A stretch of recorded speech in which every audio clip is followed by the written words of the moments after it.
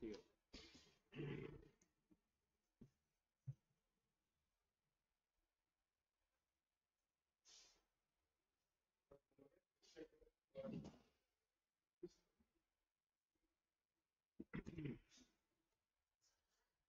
afternoon.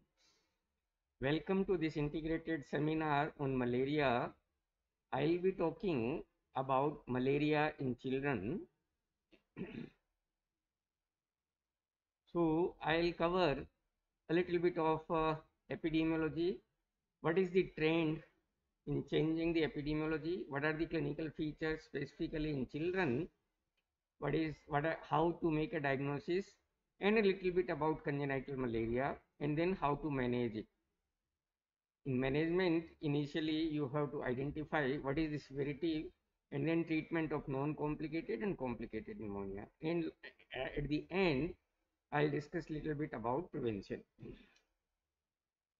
If you see, this is the data of number of cases, falciparum, and number of deaths due to malaria over last 20 years. And you can see that in the beginning of this century, there was a significantly high number of cases in our country, and subsequently now it is reducing significantly.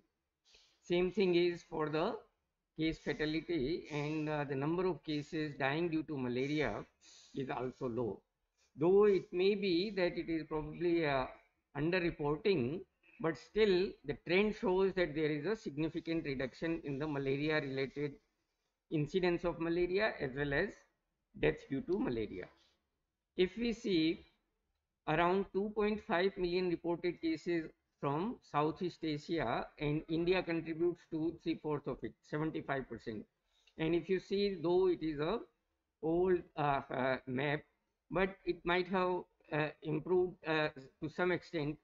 More than 2/3 of our population lives in malaria affected parts of our country, and around 117 districts in India are chloroquine resistant, suggesting that it is a significant public health problem. What are the clinical features of malaria? The first and foremost is fever. Fever is the cardinal symptom of malaria, and it is being said that suspect malaria in cases with fever in an endemic area or after recent visit to an endemic region. It can be intermittent, with or without periodicity, or continuous. And this is important to understand that in pediatric patients in children, it is not necessary that it will occur intermittently or every second or third day with chills and rigors. It may be continuous fever, and many cases may have a chills and rigors, but not necessarily in all. So that is very important to understand. Often accompanied by headache, myalgia, arthalgia, anorexia, nausea, and vomiting. So these are non-specific, but fever associated with headache, myalgia, arthalgia, anorexia, nausea, and vomiting. Think of malaria specifically if a patient is in endemic area or has traveled recently. On examination, there may be anemia, splenomegaly, splenic enlargement, hepatosplenomegaly, and if these, with the clinical features and the endemicity, if there is a hepatosplenomegaly along with anemia, think of malaria. But in certain clinical features, if there is a other alternative cause to explain fever, something like signs of respiratory infection, diarrhea, dysentery, burning micturition suggesting UTI, lower abdominal pain, skin rashes or infections due to viral exanthema including dengue infection, lymphadenopathy. If some of these are there and you can explain the episode of fever by these diagnoses, in that case malaria becomes less likely. Sometimes there may be combination of these two, so we should have a high index of suspicion. How to make a diagnosis? The gold standard for making a diagnosis is examination of smear, peripheral blood smear. In India, slides for MP are stained using JSB stain. Advantage of making a JSB smear, blood smear, is it has a good sensitivity and can detect low parasite. It is rapid, easy, and less expensive. And species can be identified on smear examination. There, and you can at the same time have some assessment that what is the parasite density, suggesting that what is the load of parasite in the body. However, it is a operator dependent. You need a trained person who can examine these smears properly. So it is important to know that you have to prepare when you are making a smear, two types of smear. One is thick blood smear and another is thin blood smear. And how make a thick blood smear? You take 2 or 3 blood drops, quickly join the drops using sides or corner of the another slide and stain it appropriately. As you can see here, 2-3 drops and then you can make it. Thick films are used for detection of malarial parasite, and thin film you use only a single drop, spread using another slide, keeping at 45°, stain appropriately, and then thin films are used for identification of species of malarial parasite. Both thick and thin film should be routinely prepared. This is a gold standard. Since this has a limitation of a trained manpower, which may not be available in peripheral area, so we have a rapid diagnostic test, and the principle is of a immunochromatographic test, and it is based on the capture of parasite antigen from the peripheral blood, and it uses monoclonal or polyclonal antibodies against antigen targets in the malarial parasite. As you can see here, these antigens are, one is Plasmodium falciparum HRP2, histidine rich protein 2, that is specific for falciparum malaria, and another one is pan-malarial antigen PMA, and that is against these includes lactate dehydrogenase and aldolase. Use of rapid test is based on antibody detection are not recommended, because these are antigen based RDTs, but there may be some antibody based test also, but they are not useful for countries like ours, where there is a baseline prevalence of malarial infection is more and people may have antibodies against it. Advantages of rapid diagnostic test include: it has a good sensitivity of more than 95%, no special equipments are required, minimal training is required, and test reagents are stable at ambient temperature, no electricity is needed. Disadvantage is high cost and inability to quantify the density of infection. If HRP2 based kits may show positive result, because there may be for next 2 to 3 weeks after the infection, even when we have already treated it. So that is a disadvantage. So recommendations for use of RDT include: ensure that the kit is within its expiry date, transported and stored under recommended conditions, and user's manual should be read properly and instructions followed meticulously. The result should be read at the specified time. So National Vector Borne Disease Control Program supplies these RDT kits for detection of Plasmodium falciparum at locations where microscopy results are not obtainable within 24 hours of sample collection, because it is important, as you will see, that severe malaria is an emergency, so you cannot wait for indefinite period, even more than few hours also. So all negative RDTs should be screened by smear, because RDT may be negative at a low parasite densities.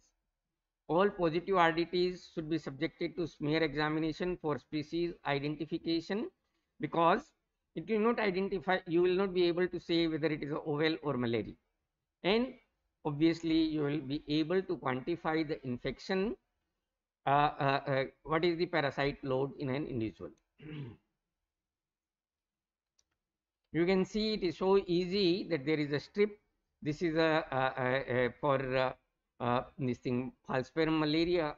You put a drop of blood over here, and then you see the markings over here, and then within 15 to 20 minutes you may be able to say that yes, this child is having malaria, and some of them may be able to say, tell us that yes, it is a falciparum or it is a vivax. So let us see this case before we go on to the management. A 5-year-old boy weighing 15 kilo presents with a history of fever 4 days, high grade intermittent with chills, no rigors, no cough, GI symptoms. So fever without localization, intermittent and very high grade with some chills. So he is febrile, conscious, vitals are stable, no respiratory distress, some pallor, no jaundice. Liver is 1 centimeter and spleen is 2 centimeters, soft and non-tender. As we have discussed that in endemic region, fever, intermittent with chills, no other obvious focus, and hepatosplenomegaly with some anemia. It points towards malaria. So clinical diagnosis is obviously it is malaria, and his hemoglobin is 9.8, TLC total leukocyte count is 9,300, polymorphs 45, lymphocyte 48, and eosinophils 3, monocyte 4%. And peripheral smear is positive for Sisont. You can see here Sisont of P. vivax, and RDT is also positive by pan-malarial antigen. So diagnosis is P. vivax malaria. Then how to decide that what treatment is to be given? So the first thing is that you decide whether it is a severe malaria. For a non-complicated malaria, treatment is different as compared to severe malaria, and you can decide it based on some clinical parameters and laboratory parameters. If you look for among the clinical parameters, clinical criteria, you look for CNS problems like impaired consciousness, coma, repeated generalized convulsions, circulatory collapse or shock, bleeding or disseminated intravascular coagulation, hemoglobinuria, pulmonary edema or acute respiratory distress syndrome, hyperpyrexia with a temperature of more than 106 degree Fahrenheit or more than 42 degree centigrade. Among the laboratory parameters, renal failure, a creatinine of more than 3, jaundice, bilirubin of more than 3, severe anemia, a hemoglobin of less than 5, and hypoglycemia with a plasma glucose of less than 40. If you are able to do a blood gas, then metabolic acidosis, or if more than 5% of the RBCs are parasitized, that is hyperparasitemia. If any of these are there, then you can say that this child is having a severe malaria. So in present case, they do not have any, the child doesn't have any clinical evidence or laboratory evidence to support severe malaria. So we make a diagnosis of uncomplicated vivax malaria, and he is 15 kilo. So you give a chloroquine for such patients, and the total dose is 25 milligram per kilo of the chloroquine base, and so you will give 110 milligram per kilo on day 1, day 2, and 5 milligram per kilo on day 3. So 150 milligram on day 1, 150 milligram on day 2, and 75 milligram on day 3. And at the same time, you will give primaquine to prevent relapse of the disease. And there are 2.5 milligram tablet. You give 1.5 tablet daily for 14 days. And if fever is there, for control of pyrexia, you give paracetamol. Chloroquine dose, chloroquine is a bitter medicine, so there may be some vomiting. So it should be repeated if the patient vomits within half an hour of administering the drug. But if he has a repeated vomiting, even second vomiting, that indicates that there may be a serious issue, and in that case you have to treat it like a severe malaria. So the treatment is, if it is a non-complicated vivax malaria, drug of choice is chloroquine along with primaquine. So many a time, say if you are working in a peripheral area where weight is, you cannot measure the weight of the child. In that case, the drugs can be given, doses, the medication can be given as per the age of the child. So for example, if a child is less than a year, then you will give half a tablet of 150 milligram on day 1, half on day 2, and 1/4 on day 3. If it is 1 to 4, then 1, 1 and half, and accordingly 5 to 8, 2, 2 and 1.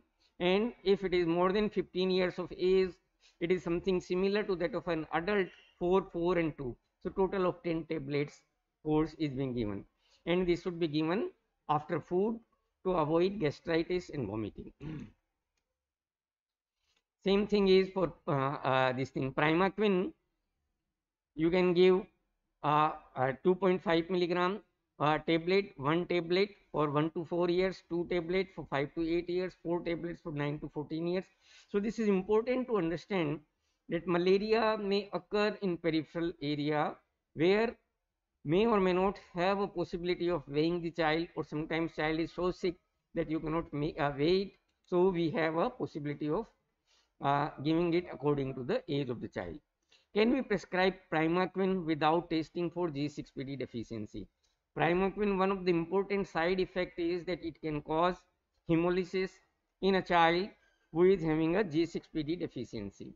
So certain regions of our country has a very high incidence of G6PD deficiency.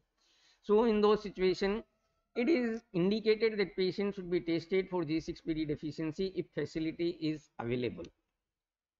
But it should be given if facility is not there, you give it without testing it, but explain to the family that it should be stopped immediately if there is a dark color urine suggestive of a hemoglobinuria, if child develops a jaundice suggestive of hemolysis, or there is abdominal pain. So preferably give primaquine after doing a G6PD test, but if that is not possible, give it with these instruction to the family. So for uncomplicated falciparum malaria, what should be the treatment? So treatment is artemisinin in combination therapy, ACT, and primaquine on day 2, a single dose. This is to minimize emergence of a drug resistance and recrudescence. And our program, national program, recommends artesunate 4 milligram per kilo daily for 3 days. Along with that, sulfadoxine, 25 milligram per kilo plus pyrimethamine 1.25 milligram per kilo on day 1 itself or day 2. Artemether with lumefantrine, another alternative in which syrup is 20 milligram and lumefantrine is 120 milligram per 5 milliliter, and you can have a tablet also 20 and 120, 40 and 240, and artemether 80 and 480. So you can use either. And again, because of this weight and other problem, in our national program, we have different color of the blisters available for our ACT. So for below 1 year, it is a pink blister. 1 to 4 year, it is a yellow blister. 5 to 8 year, it is a green, and 9 to 14, it is a red, and above that 15 years and above, it is a white blister. And you can give artesunate 1 tablet along with sulfadoxine 1 tablet on day 1, day 2 and day 3 only artesunate is to be given. So this helps us even to our peripheral workers who are working in a tribal area where malaria is endemic, so that they do a test and immediately can administer the medication according to the age of the child, appropriate doses. So let us see the second case. 4-year boy weighing 13 kilo. He presents with a fever for 5 days, high grade, intermittent, occasional vomitings, occasional cough is there. He is having convulsions since morning and unresponsiveness for more than half an hour since morning. Receives drugs to abate seizures before coming to hospital. Physical examination, he is unconscious, febrile, with a respiratory rate of 34 per minute, slight tachycardia 112 per minute, blood pressure is maintained 90 by 64. There is a pallor, petechial hemorrhages, liver is 3 centimeter and spleen is 2 centimeter. So in an endemic area, if there is a fever, though there is mild cough, but that cannot explain his other clinical features of convulsions, seizures and unresponsiveness along with pallor. So obviously diagnosis is that it is malaria, and because of this high grade intermittent fever with convulsions and unresponsiveness, it makes it a severe malaria. So hemoglobin is 6.3, that is okay. 12,400 total leukocyte count with 54 polymorphs and 41 lymphocytes. Platelet counts are low, 68,000, and malarial parasite PS is negative, but RDT is positive for falciparum. And so it becomes, because of CNS manifestations, it becomes a falciparum malaria severe. And as I said, it's not necessary that you may be able to identify malarial parasite in peripheral smear in acute severe malaria in some cases. It may be negative because of sequestration of parasite in the microcirculation. So that's why RDT is positive and you should be starting the treatment. So severe malaria is an emergency and treatment should be given promptly as soon as possible once you have identified, to reduce the mortality as well as sequelae. Parenteral artemisinin derivatives or quinine should be used irrespective of the chloroquine sensitivity. And supportive therapy is intravenous fluid symptomatic therapy. And artesunate compounds, it can be given in doses of 2.4 milligram per kilo, either intravenous or intramuscular, at admission, after 12 hours and after 24 hours. So this is must that we give parenteral anti-malarial to all the children, and you can dilute artesunate. After parenteral artemisinin therapy, patient will receive a full course of oral ACT for 3 days. Avoid mefloquine containing ACT in cerebral malaria due to increased risk of neuropsychiatric complications.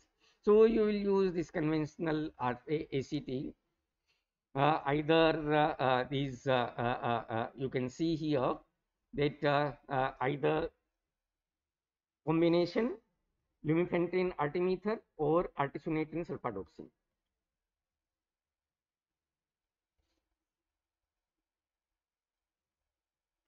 If due to some reason not able to give artemisinin compound or artemether, in that case you have to give quinine 20 milligram salt per kilo intravenous infusion at admission, then 10 milligram per kilo 8 hourly, and reduce the dose to 7 milligram per kilo 8 hourly if IV therapy is needed for more than 48 hours. So in the beginning you will give 10 milligram per kilo 8 hourly, and subsequently you will reduce it to 7 milligram per kilo. Quinine infusion is given in a 5% dextrose or dextrose saline over 4 hours. So it should be slow infusion, because rapid infusion or bolus may be associated with complications in form of cardiac arrhythmias, or there may be hypoglycemia. So that's why you will not give loading dose if patient has already received quinine. Once patient can take orally, say in 2 days or 3 days time, you can switch over to quinine 10 milligram per kilo 8 hourly to complete 7 days of treatment, and along with a clindamycin 10 milligram per kilo 12 hourly for 7 days. So this is the combination treatment for severe malaria if you are not able to give artemisinin or artemether compounds. The parenteral treatment in severe malaria cases should be given for minimum of 24 hours, 0, 12 and 24 hours, irrespective of the patient's ability to tolerate oral medication, and subsequently you can give a ACT. Primaquine is given according to the species. For falciparum, it is a single dose 0.75 milligram per kilo, and for Vivex, it is for 14 days 0.25 milligram per kilo daily for 14 days. So what is the difference between these two, artesunate and quinine? IV or IM artesunate shown to significantly reduce the risk of death compared to IV quinine. IV artesunate is associated with lower risk of hypoglycemia than IV quinine. No difference in serious neurological sequelae on day 28. IV artesunate does not require rate controlled infusion or cardiac monitoring for side effects as compared to quinine. If it is a Vivex malaria, but clinically and laboratory wise it falls in the category of severe malaria, it would be treatment would be similar to that of a falciparum. And however, primaquine will be given for 14 days if it is a Vivex severe malaria. If facilities for treatment do not exist, as I said, if I am working in a tribal area, peripheral area where malaria is endemic, in that case, I may not have all the facilities. In that case, I may have to refer the patient, but after giving first dose of quinine, even intramuscularly, I'll ask my paramedical persons to give it and then refer it. Prevent hypoglycemia while the patient is going to a higher center by encouraging breastfeeding to a small infant or child, or if child is not able to suck on the breast, 10 milliliter per kilo express breast milk can be given. If it is not possible, then animal milk with added sugar can be given. And in older children, you can give sugar water prepared by adding 4 teaspoons of sugar to 200 milliliter of water to prevent hypoglycemia and its consequences. And if fever is there, you can give paracetamol. So a little bit about a word about congenital malaria. Malaria is acquired from mother either prenatally or perinatally, and it is an important cause. Malaria is an important cause of abortions, miscarriage, stillbirth, premature birth, intrauterine growth retardation, and neonatal death in mothers. Congenital malaria usually occurs in a non-immune mother, non-endemic area. Mother is staying in a non-endemic area and then gets the infection with either Vivex or malaria. Although it can be observed with any of the human malarial parasite like falciparum and others also. Usually it presents after 10 to 30 days of age.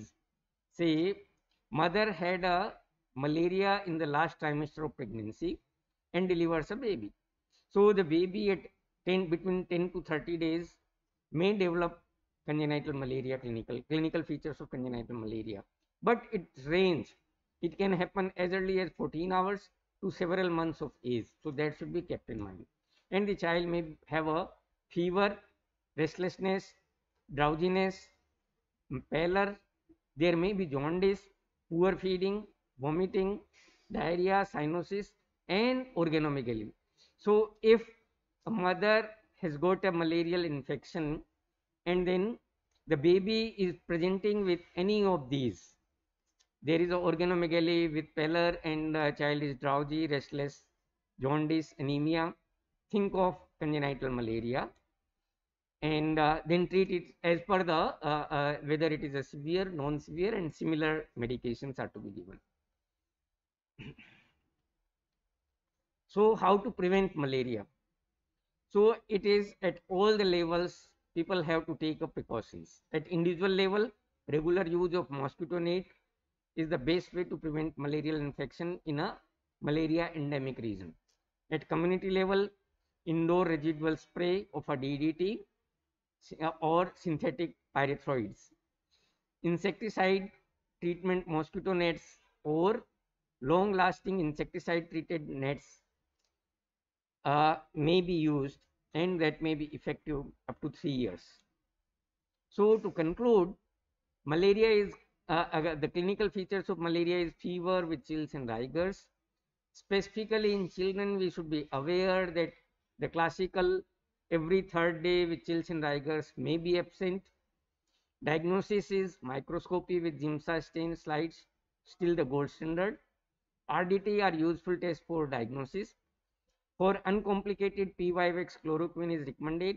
For complicated falciparum, to be treated with ACT. And oral artemisinin monotherapy is not being recommended in India. For severe malaria, IV artesunate or IV quinine is first line antimalarial, and subsequently once the child starts accepting orally, you give ACT full course.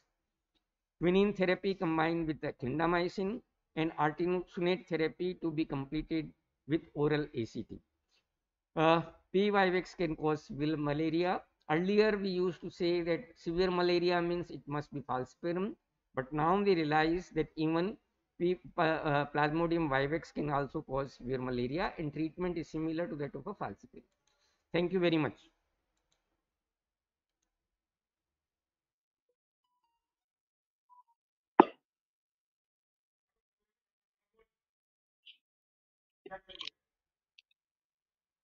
Hello, can we Yes. start now? Yes, sir, you can start, sir. So, good afternoon to everyone. I'm Doxina.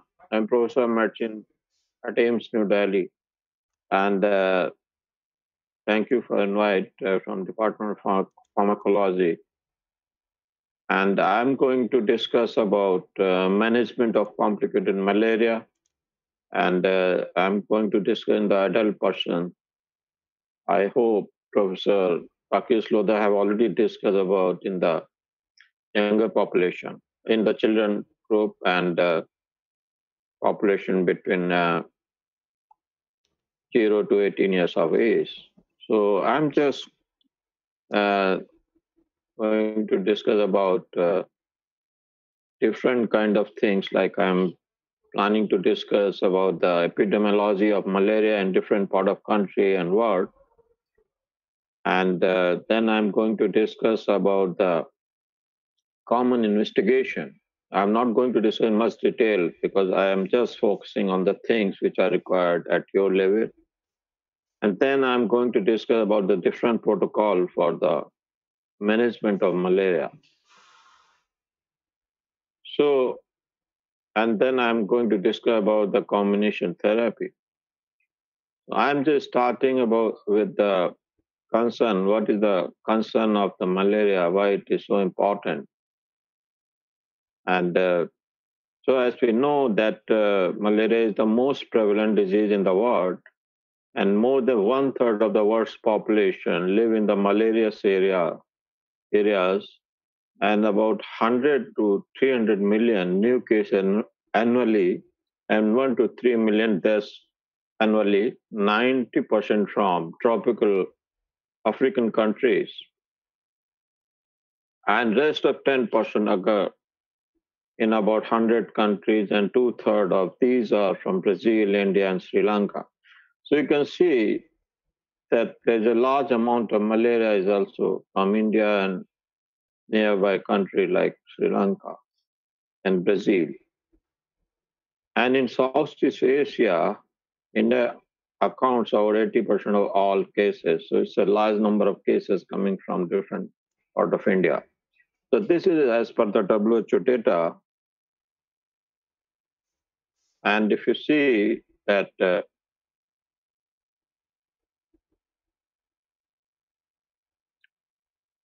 in India, the most parts of the country, about 90% malaria is unstable. And mostly we see the endemic areas like northeast states, which are efficient for malaria transmission in the maintained during the most months of the year. And we have like intermediate level of stability maintained in 8 states of India. These are Andhra Pradesh, Jharkhand, Gujarat, Madhya Pradesh, Chhattisgarh, Maharashtra, Odisha, and Rajasthan. So, what is malaria? Like malaria disease can be acute or chronic, and it can be caused by four species of parasite. It could be falciparum, it could be vivax, could be oval or malaria. So in our country, we see mostly falciparum and vivax, and in Delhi area mostly we see in vivax, but we see falciparum also because it's a lot of referral cases from different part of country to AIIMS and other hospitals in Delhi. So what is the incubation period? So Plasmodium falciparum have 2 days, 12 days, Vivax 14 days, Oval also 14 days, and malaria is 30 days. So coming to the specific signs and symptoms of the malaria disease, and there is a typical kind of symptoms, like we have classical cyclic paroxysm, like you can say you patient can have cold stage, hot stage, sweating stage. So what happened in the cold stage? Patient have chills and shaking with high grade fever, and then comes to the hot stage where patient have warm body and headache, severe headache, and patient can have severe bouts of vomiting also. And then coming to sweating stage, after hot stage, patient have lots of sweats in the body and feel weak. So there are three kind of stages. It's very important to understand in the malaria fever, like cold stage, hot stage, and sweating. And generally fever associated with the chills and rigors or chills with shaking, with sweating, with high grade fever. So it's a typical kind of fever. If you have this kind of symptoms, then immediately we have to do rapid test for malaria. These kits are available in different wards and emergency, and in OPD also. And if malaria is positive, then we have to start the treatment as per protocol. So here you can see that fever is about 96%. Fever with chills is also 96%. And then patient have headache, muscle pain, palpable liver, palpable spleen, nausea and vomiting, and abdominal pain. And diarrhea is not very common, it's about 6%. So coming to the falciparum malaria, it is kind of severe disease and is also known as complicated malaria or malignant Russian malaria. And if you see that appropriate treated uncomplicated falciparum malaria carries a mortality rate about 0.1%. However, once vital organs dysfunction occurs or the proportion of erythrocyte infected increase to the more than 3%, then mortality rises too steeply. Coming to the diagnosis of malaria. So if patient is having clinical symptoms, as I said earlier, then if there are typical clinical symptoms of high-grade fever with chills and rigors, sweating, headache, body ache, and sometimes vomiting and diarrhea, then we can do the test for the malaria and accordingly we can start the treatment. And to confirm the diagnosis, we have following test. We have microscopy where we can make the thick film and we can make the thin film, and then we can do the capillary test or QBC assay or fluorescence. And we have other rapid diagnostic tests like antigen capture test and PCR test. And coming to the parasite count, it is also very important because based on the parasite count, we can identify the severity of disease, and based on that, we have to treat the malaria disease. So coming to the parasite count, so what they are doing, the method of assessing the severity of infection in falciparum malaria, it should be done routinely in all cases of falciparum malaria to identify the severity of disease. And a parasite count of 1 lakh per microliter or 5% and more is considered to a severe infection or severe falciparum malaria. And this also help in recognizing the response of the treatment. If we do this test in the follow-up and there is a decrease in the parasite count, then we understand the anti-malaria treatment is responding to the patient. Then coming to flow cytometry. The flow cytometry and automated hematology analyzers have been found to be useful in indicating a diagnosis of malaria during routine blood counts. The automated detection of malaria pigment in white blood cells may also suggest a possibility of malaria with a severity of 95% and a specificity of 88%. So, coming to the rapid diagnostic tests, these are very popular nowadays because we get diagnosis within 20 to 30 minutes. So, we have kind of rapid kits where we take the blood and we just do the test at the kind of on the lab or point of care test, and we get the result within 20 to 30 minutes. And these are very helpful. There is no need for microscopy. It depends on the detection of falciparum histidine-rich protein.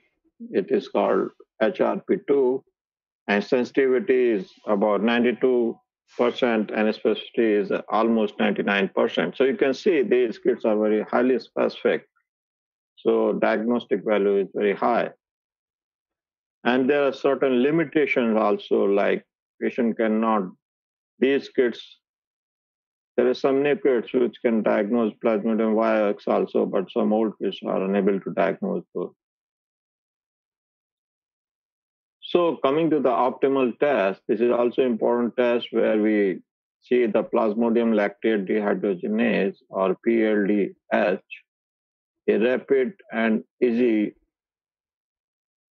alternative of existing test, recognition of all major form of human malaria, differentiation between the falciparum and vivax malaria, operation in all clinical setting. It monitor the success of drug therapy, and it monitor the detection of drug-resistant malaria. So these are some important points which we can see in optimal test for detection of malaria. So coming to the QBC test or quantitative Buffy code, this is also important test, and we use more in the research point of view. And you can see here a high precision glass hematocrit tube pre-coated with the acridine orange is filled with 55 to 60 microliter of blood. And they see the sensitivity is claimed to be as good as thick smear. So coming to the PCR and ELISA testing. The PCR sensitivity is around 95% and specificity is almost 99%. So it's a highly specific test. And ELISA is used for the detection of serum IgM and IgG against Plasmodium falciparum, and sensitivity is around 78% and specificity is 95%.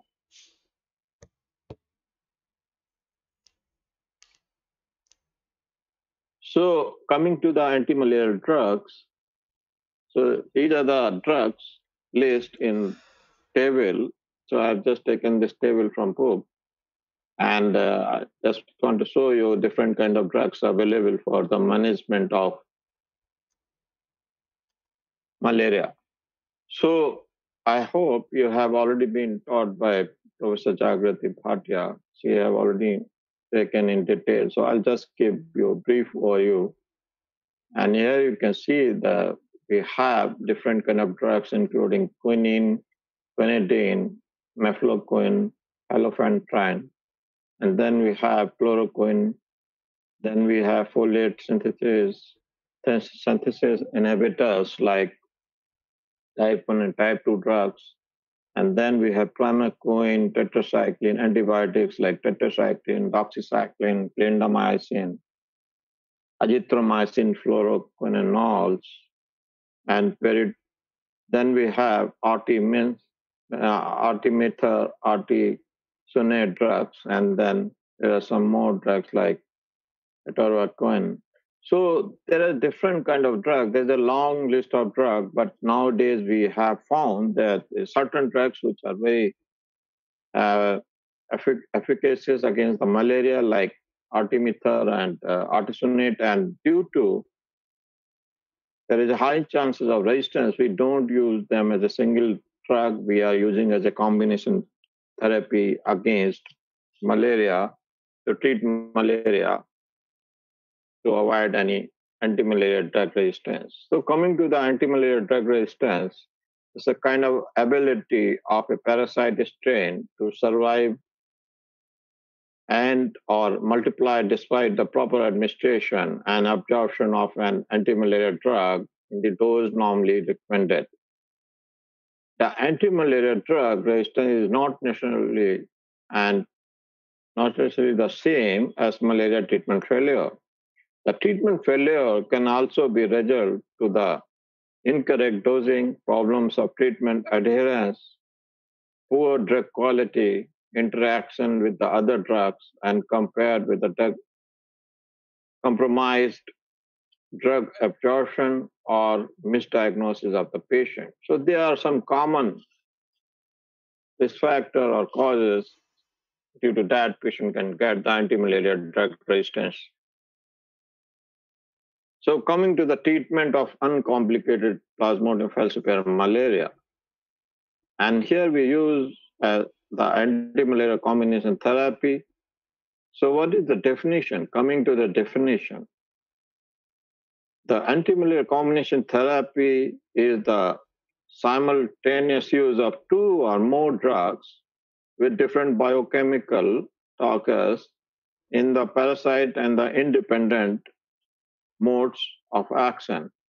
And it is like kind of fixed combination medicine products, and it is free combination co-administered in the separate tablets or capsules. So, what is the rationale behind anti-malarial combination therapy? As we discussed earlier, that there is a widely established resistance of chloroquine and sulfatoxin pyrimethamine combination. So, based on that, there was a lot of research happened, and there are certain theoretical basis of combination therapy are like protect individuals drug against occurrence of resistance to decrease rate of decline in the efficacy and to interrupt the spread of resistant strain and to decrease the transmission in a region. So there are some basis on based on these theoretical basis, there is a combination therapy performed or manufactured. So coming to the artemisinin, and as I discussed before, that artemether and artesunates are backbone of treatment for the malaria nowadays, and it's a very effective drug against the malaria. So coming to the short half-life, hence good for combination. So these drugs are having sort of half-life, and they are because of that very good combination for the treatment of malaria. They are having rapid, substantial reduction of the parasite biomass. They can use for the rapid resolution of the clinical symptoms and effective action against the multi-drug resistant Plasmodium falciparum and reduction of gametocyte carriers and no documented parasite resistant yet and few reported adverse effects. So these drugs are very popular because of these, qualities or these less side effects. So they are using following combination as per international and WHO guideline. We can use the combination of artemether plus lumefantrine, and then we can use the artesunate plus amodiaquine, and we can use the artesunate plus sulfadoxine and pyrimethamine, and we can use the combination of artesunate and mefloquine. So there are four combinations available, which are very popular, and these are available in the tablet form and liquid form or injectable form. So I'm going to discuss some injectable form in next few slides. So these are generally given for 3 to 5 days. So there are certain guidelines or combination which cannot be recommended for the treatment point of view, like chloroquine-based combination. Example: chloroquine plus sulfadoxine paramethamine and chloroquine plus artesunate cannot be used. Artesunate single dose plus sulfadoxine paramethamine cannot be used, and chlorprogonil and dapsine cannot be used together. So here is the recommendation as per WHO guideline. The treatment of choice for uncomplicated falciparum malaria is combination of two or more antimalarial drugs with a different mechanism of action. The anti-malarial combination therapies are the recommended treatment for the uncomplicated falciparum malaria. The following ACTs are currently recommended, which I discussed in the previous slide. The choice of anti-malarial combination therapy is a country or region will be based on the level of resistance of the partner medicine in the combination. So in areas of multi-drug resistance like Southeast Asia, we use artesunate, mefloquine, or artemether lumefantrine. Fine, sir. Then in Africa, we use We artemether actually lumefantrine or artesunate plus amodiaquine plus artesunate cancel the and transaction. sulfadoxine and paramethamine. So the artemisinin Art, and derivative components of the combination must be given for at least 3 days for the optimum effect of the drug. The artemether lumefantrine should be used with a 6-dose regimen, and amodiaquine and sulfadoxine paramethamine combination may be considered as an interim option in the situation where antimalarial combination therapy cannot be made available. So these are the very important guidelines. So I'll just request you, you can note down briefly and then you can see in detail in your book, in your textbook. So what should be avoided? The partial treatment should not be given even when patients are considered to be semi-immune or the diagnosis is uncertain. The medicines and the partner medicines of the anti-combination therapy should not be available for the monotherapy. So these guidelines, these instructions are very important. We have to follow these. And then coming to the treatment of pregnant women. So recommendation for the first trimester of the pregnancy are quinine and clindamycin combination, and for the second trimester and third trimester, the guidelines are antimalarial combination therapy being used in the country, region, or artesunate plus clindamycin or quinine plus clindamycin. So these are some very important guidelines for the management of pregnant women who are suffering with malaria.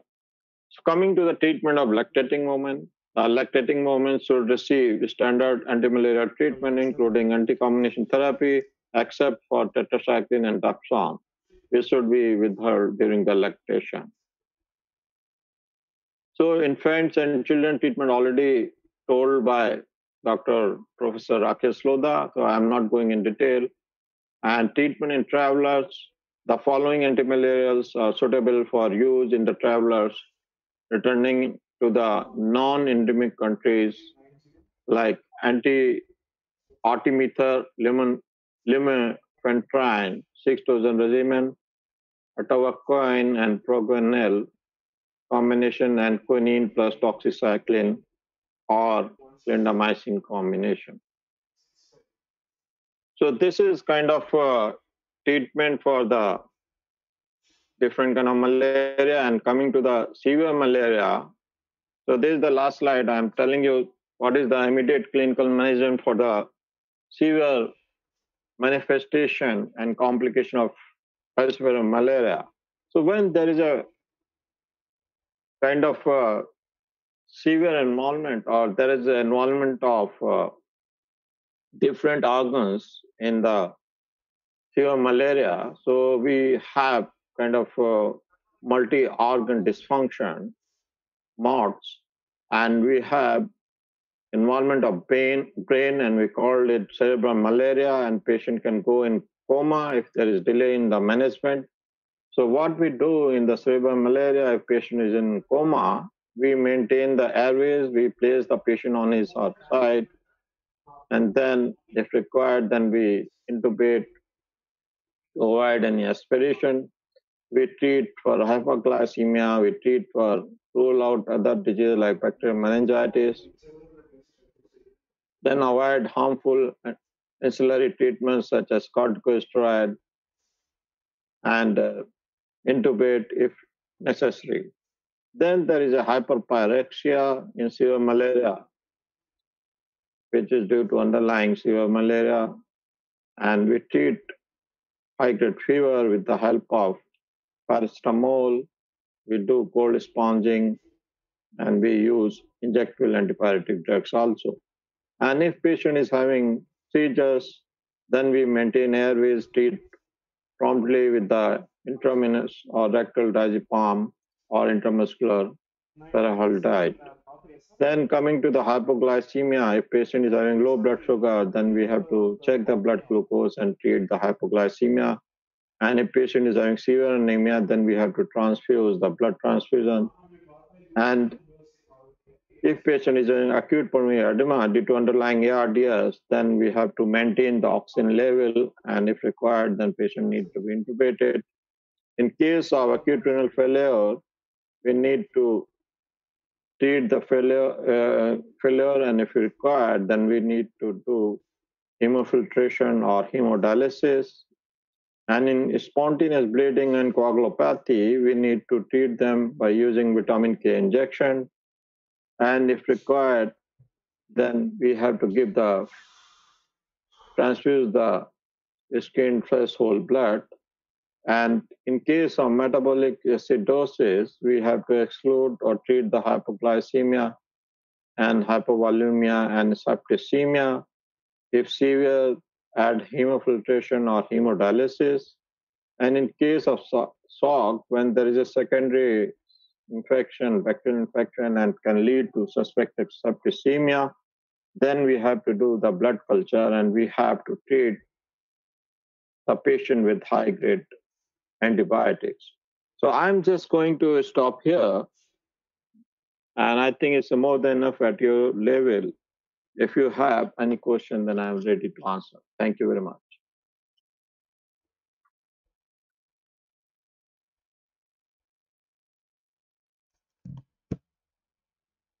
Dr. Shravan, is there any question? 1 minute, sir. Sir, no questions from student side. So you can take the attendance for the student. Okay. Yes, sir, I will take, sir. Okay. And can I log out now? Yes, sir, you can log out, sir. Thank you so much, sir. Okay. Thank you very much. Thanks for arranging this. Okay, sir. Bye, sir.